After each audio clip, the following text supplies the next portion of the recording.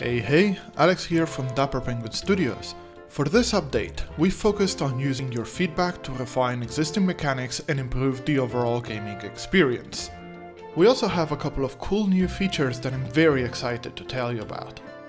One of the first things you'll notice is that we've updated the character models to help you bring the game visuals to the next level. Now your employees and customers will look even better as they go about their days.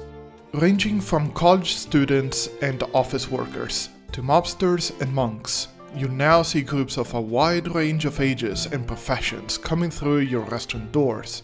Aside from sharing visual similarities, customer types will have common traits and preferences.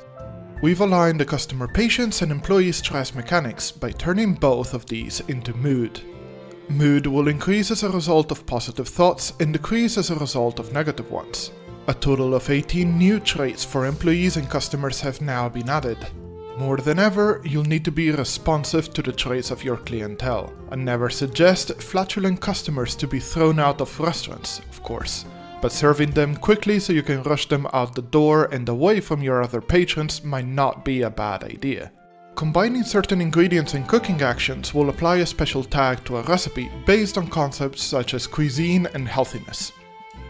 As with existing tags, these will match up to customer likes and dislikes, so you'll have to experiment and apply some of your real-world culinary knowledge to ensure you'll be able to find magic combinations.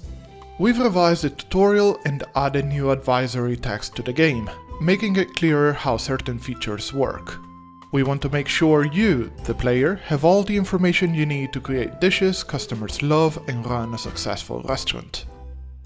With the same goal in mind, we've made a number of UI improvements and other tweaks, such as the Eat for Free and Level Up notifications, which will make your life easier. And that's all for now. We hope you enjoy these changes, and until next time, take care.